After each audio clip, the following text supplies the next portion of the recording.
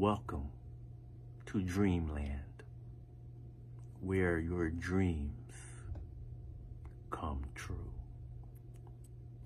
Last night, in my dream, I dreamt that I ran across this little boy. I don't know where he was sitting at, but he was sitting somewhere. I can't say if it was outside or indoors or something like that, but he was sitting at some table though. He had a portable DVD player. That's something we used to have back in the day, portable DVD player. So he had a small little portable DVD player, and he had a bag, a book bag, and inside of that book bag he was taking out some things. He took out he took out a DVD. I was about to say a VHS tape,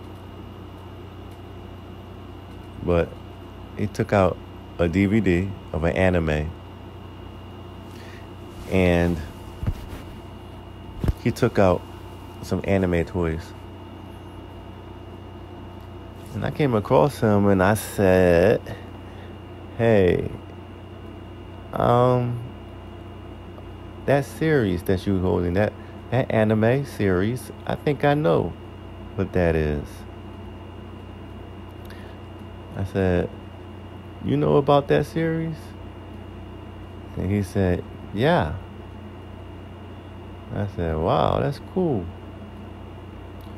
And then I said, "Do you know how to speak Japanese? Because a lot of people that like anime also speaks a little bit of Japanese." And guess what he said? He said, "Yeah, I speak Japanese." I was shocked. I was shocked because this little boy looked like he was around the age of 5 years old. He's Kokujin. So I'm like, wow. He's a Kokujin just like me. Wow. So I said, "Hajimemashite." I was trying to test him. I said, "Hajimemashite."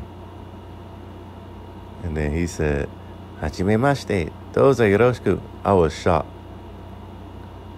I was shocked. Oh boy, that was the end of that dream. It was just crazy. I did not expect that.